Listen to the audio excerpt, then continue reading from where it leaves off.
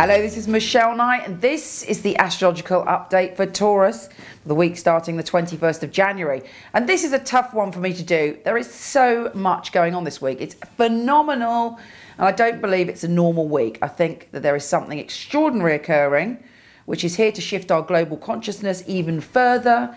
It's an awakening of our spirit and our very soul. For each of you, it will be an individual journey. Whatever you've been avoiding in your life, whatever baggage you need to clear, whatever love you need to express and personal truth, this should come to the surface this week, whether you like it or not. But I'll take you through some of the other things that are happening astrologically to give you a clue of what's going on. Firstly, we have a grand water trine. And for you, it's all about the way you communicate in relationships and friendships.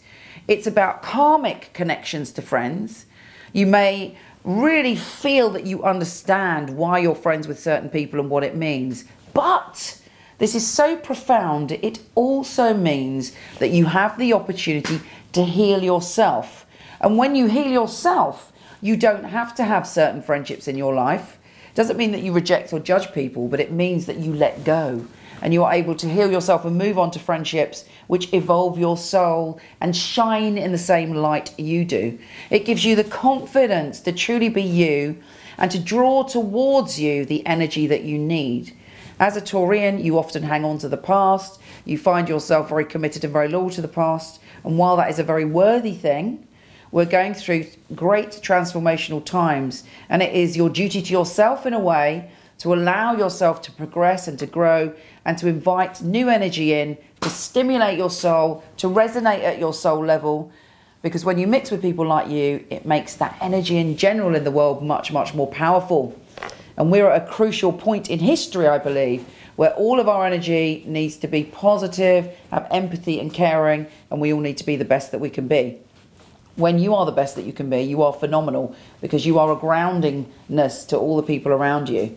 This grand water trine should bring up a lot of emotions for you, but it should also help you cleanse and wash away with all that water, all of your wounds connected to past relationships, past friendships, and to move forward refreshed and purified on some level. We also then have a full moon. Now this full moon is making you very emotional about your family or your home, and you should have a peak emotional experience connected to that.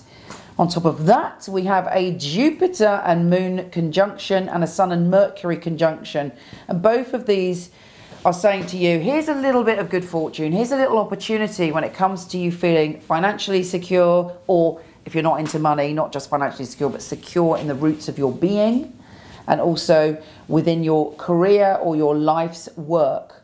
You should get a sign or a message that following your unique path is the right thing for you to do, and some little seed shall be scattered in front of you that's very, very positive, so make sure you water it.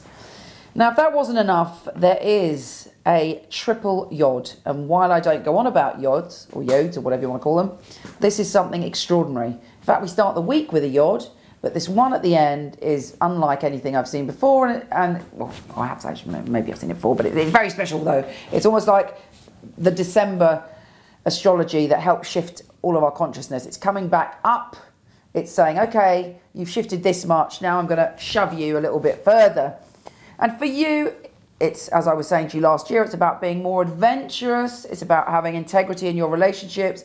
It's about feeling strong enough within yourself emotionally in connection with your family and your home to really express the golden, shining, bright star that you are. I send you much love and I'll speak to you soon.